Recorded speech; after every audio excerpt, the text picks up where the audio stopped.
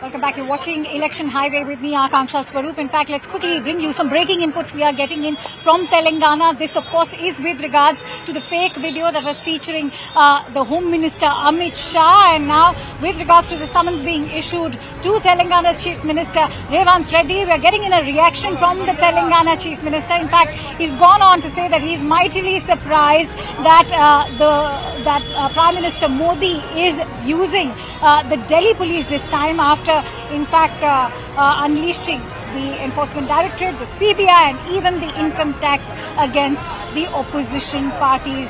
Remember, earlier during the day, we also informed you about the various arrests that are being made with regards to that deep fake video that has been circulating on social media featuring the Home Minister, Mr. Amit Shah. An FIR has also been lodged with regards to that entire case.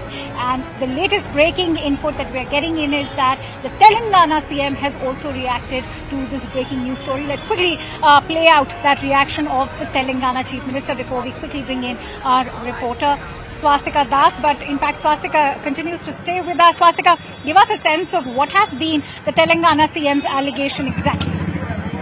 Well, the first from Chief Minister Revanth Reddy, who is campaigning in Karnataka. Remember, he's saying that after misusing, allegedly, ED, IT and CBI, now the Modi government is resorting to Delhi police to target opposition leaders. He says that just a while ago, I got news that certain social media personnel in Gandhi Bhavan, which is Hyderabad headquarters of the Congress, have been issued notice over alleged video of Amit Shah.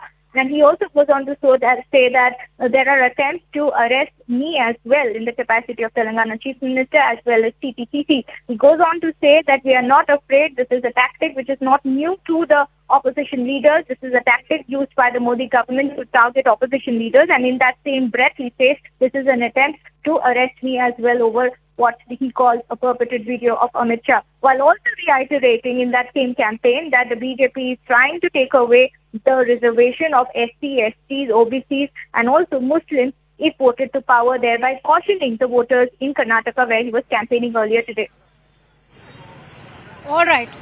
All right, many thanks to you, Swastika, for bringing in all that latest information on this breaking news story. On that note, let's quickly bring you back to Vadodara. Remember, the Bharatiya Janata Party has a stronghold over here. As I also informed you earlier, it was this constituency that Prime Minister, in fact, won his prime ministerial victory from. But now they have Hemang Joshi, who is the youngest BJP candidate fighting from the Vadodara constituency. And he, of course, has big shoes.